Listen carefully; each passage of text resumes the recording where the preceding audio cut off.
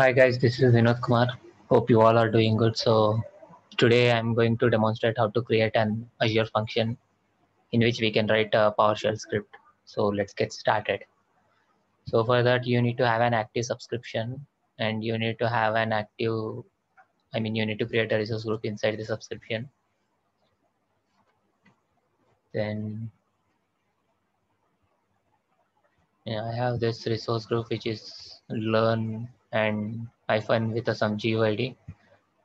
Let me create the function app. For that you can just go to add, then search for function app. Here you can see it actually.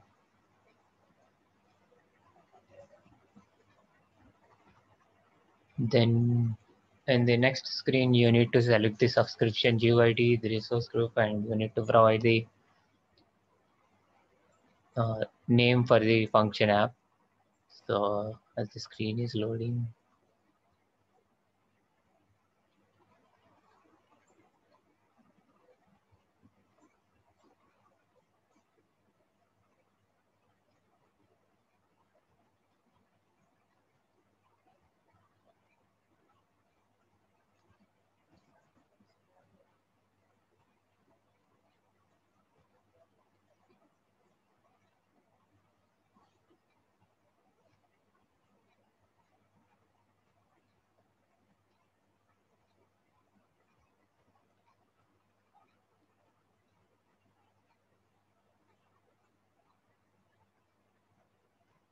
yeah. So in the screen you need to select the resource group. Then you need to give the function app name. I'm just giving it as test POC, which is not available. Test POC PowerShell. Even this is not.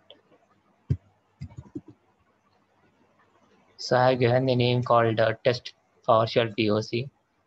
Then in the runtime environment, I'm selecting PowerShell core. It is using the latest version 7.1. Then the region is Central US. In the hosting environment, I'm taking it as a consumption plan. I don't need monitoring for this, so it's in no state. If you want to add any tags, you can add it, or else you can just really on create it.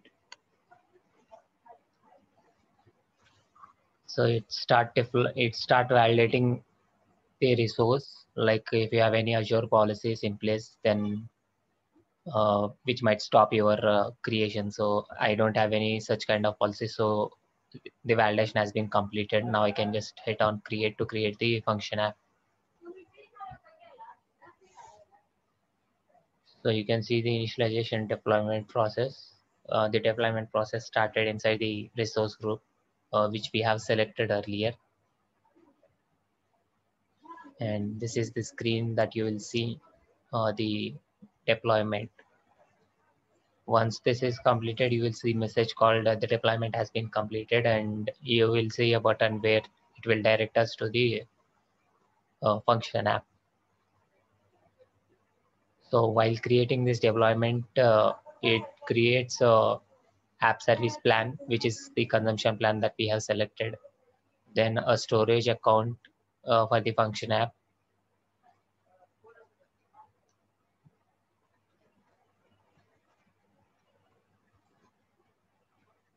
It will take 1 or 2 minutes to complete. So you can see that the storage account has been created. Now the function app is still under deployment.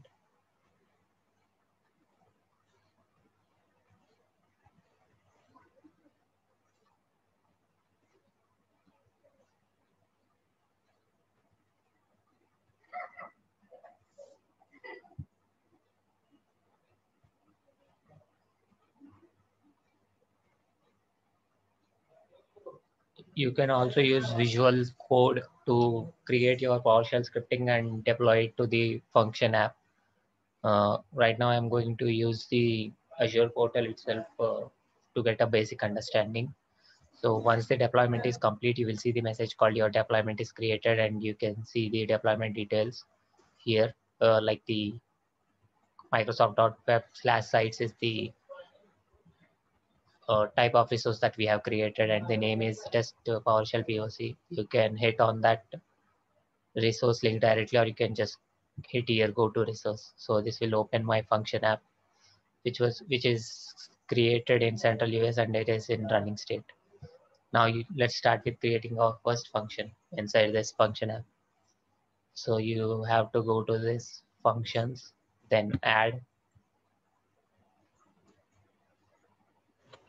Again, the function can be triggered by using different triggers. It can be HTTP, it can be a time trigger, queue trigger, service bus trigger, blob trigger. So for the initial start, I am just taking this HTTP trigger. I just selected this. I need to give a name for this. If you scroll down, you can see the function name.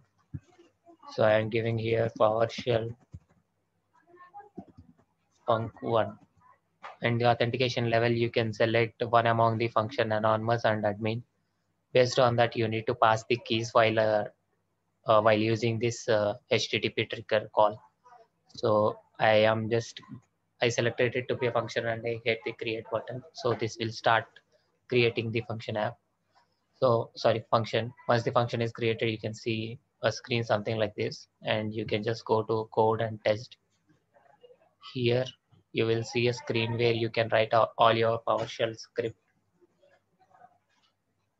It creates basically two files, which is run.ps1 and the other file is function.js. So inside this run.ps1, you will have your PowerShell script, and this function.json file has the binding information, the input and output bindings for the function, and it has the trigger, what kind of trigger it is. Like we have selected the HTTP trigger, then what is the type of authentication we have given. We have given it as a function, so it is showing it as a function. Now let's go to this run.ps1.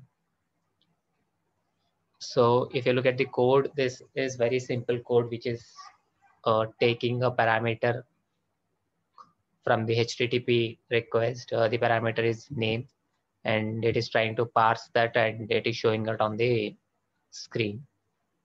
So if you see, when it is successful, you will see a message called hello with the name that we provide, and the some message like this HTTP trigger function is executed successfully. So to test this, you can take the URL from here, get function URL. You can copy this. To test the API, you can use either a Postman or Fiddler. So I am just giving it as I'm just using from Postman. So I selected the request to be a post request. I am giving the URL here, and in the body, I am selecting a JSON format, and the parameter that it is taking is a name. So I am giving a name, and my name is, I am giving it as I am in Azure. So once I send this request,